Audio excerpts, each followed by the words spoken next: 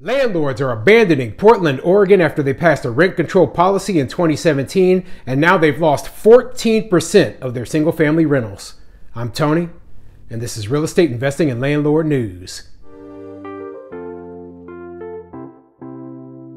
All right, so another Pacific Northwest city that has passed too many anti-landlord laws, bills, and regulations has suffered a monumental loss in rental properties. Are you surprised? Because I sure as heck am not, okay? This is exactly what I predicted would happen. And now they actually have proof of it. Of course, they're still sitting there and they're wondering, what happened? What's going on? Now, if you don't know what's going on, the city of Portland, Oregon passed a rent control policy back in 2017, right? And all the people who know anything about rent control know that if you take away the landlord's incentive and ability to make money, well, landlords are going to get out of the rental property business. That is what happens everywhere that a rent control policy passes. And that includes in Portland, Oregon. Now, normally you don't see this immediately, okay? It takes a little bit of time, but it's been 5 years. And in those 5 years, 14% of single family rentals have disappeared from the city, okay? 14% of them. That's a huge number. What that means is that it is harder than ever for renters, tenants to find affordable housing. And it will continue to be hard because the number of rentals is only going to decrease. It's not going to increase.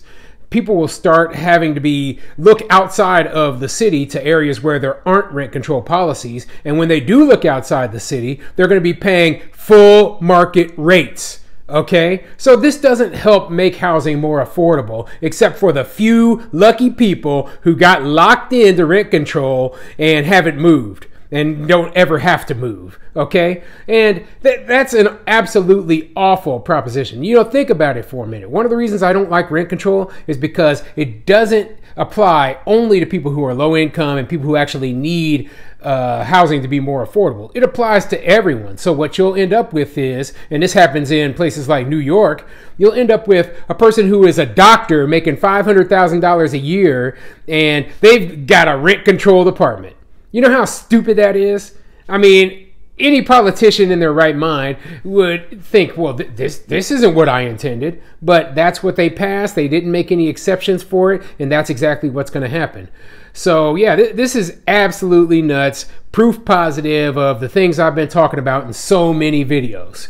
Now, before I get into the article, go ahead, hit the like and subscribe button, maybe leave a comment down below and let me know what you think. Did you expect there to be such a decline in the number of rental properties available for, in a place that passed rent control? Okay, if you're a tenant on here and you're in favor of rent control, let me know. Is this what you expected? Is this, did you understand that this was what was going to happen? Did you understand that landlords they're just not going to play by the rules that you put in place? They're just going to get out of the business. A lot of landlords did that, and it's going to get worse, okay? We're going to go off and it's going to be 20 years from now, and if they don't remove this policy, guess what? There will be even less rental properties available because there's no reason for anyone to deal with any of this nonsense when they don't have to. If they can go right outside the city limits or outside the state and still make money as a real estate investor, as a landlord, they're going to do that. That's what people do. There's still going to be a few people willing to deal with all of the ridiculous regulations and the nonsense,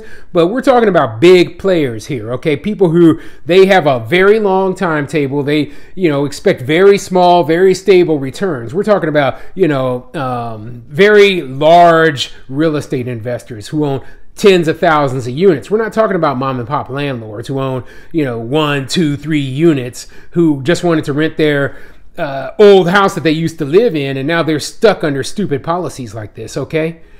Oh, man, rent control is a very frustrating topic for me because any economist, all the economics books you read, they all say it doesn't work, yet they keep implementing these ridiculous policies. It just doesn't make sense unless these people really are, just that dumb. Okay, I said it before in another video. Maybe these people really are that dumb. Anyway, this article is coming from therealdeal.com and it says, Portland lost 14% of rentals. Did rent control cause the decline? Well, I'll answer that right now. Yes, it did cause the decline, but let's get into the article and see what it says. In 2017, Portland passed rent control. In 2019, the Oregon State Legislature added statewide caps on rent hikes and evictions.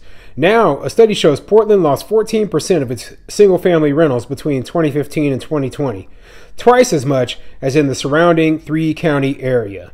So, keep in mind, right, what I just read there. They said that the state of Oregon passed statewide caps on rent increases. Basically, there is a statewide rent control policy in place. But then it says there in the second paragraph that Portland lost twice as many single-family rentals as the surrounding area. So even in the suburbs, even outside of the city limits, they are still losing single-family rentals, okay? The number of single-family rentals in the entire area is declining because they put those ridiculous statewide caps on rent increases in place, okay? So, you can see the effect of what happens when government overreach occurs, okay? You get less available properties to rent.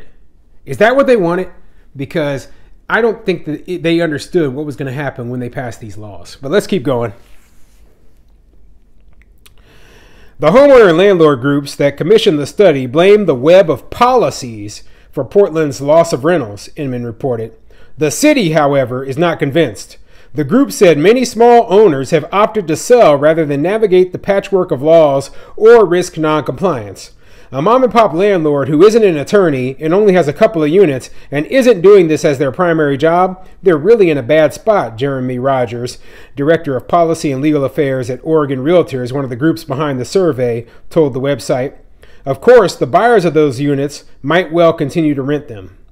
A lot of them are not going to continue to rent them, okay? A lot of the people they're selling these single-family rentals to are owner-occupants. That's what they don't understand, okay? When we get out of the business, we are selling to owner-occupants. There's still a shortage of single-family homes available for owner-occupants to buy. So we're going to get the most money when we sell to owner-occupants and not to other landlords. So that's what we're doing.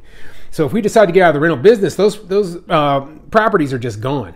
Now, here's what I laugh at, right? The city isn't convinced that this is the reason people are selling. Yet the actual landlords, the people who invest in real estate, the property managers, the ones who are selling their properties are saying, yeah, this is why we're selling. We're selling because of all these rules and regulations you put in place. But the city's like, no, you're not. You're not selling your properties because of that. We know that you're not selling your properties because, like, how the hell do you know? We are literally telling you this is why we're selling our properties. And you're so pig-headed, you're not listening to the words that are coming out of our mouths. We're selling our properties because you have too many rules and regulations.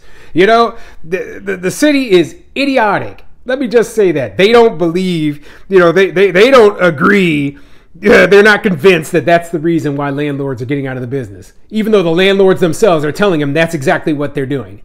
Stupid, okay? And if the city actually listened to the landlords, maybe it would work out and less of them would want to leave the business. If they listened to the landlords, didn't put these ridiculous laws in place, then maybe people would want to continue to operate their businesses there.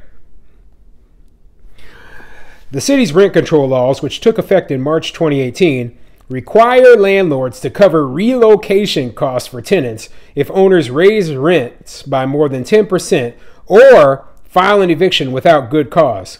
Owners who violate the ordinance can be fined as much as $4,500 for a 3-bedroom property, according to Inman.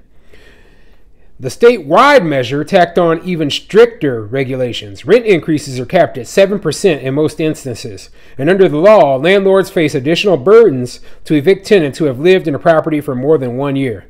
So now we have two competing sets of legislation, okay? And they expect landlords to know which ones they fall under. The state is saying, you can only do 7% increase, but the city's saying, well, you can do up to a 10% increase. Like, what? Which one do I comply with? Do I comply with the state or this? See, this is why when they put too many regulations in place, you end up with a complete mess. You end up with landlords who are in non-compliance, not because they're bad landlords, but because they couldn't understand the rules. They had to hire a lawyer to pay just to figure out what all these ridiculous rules are.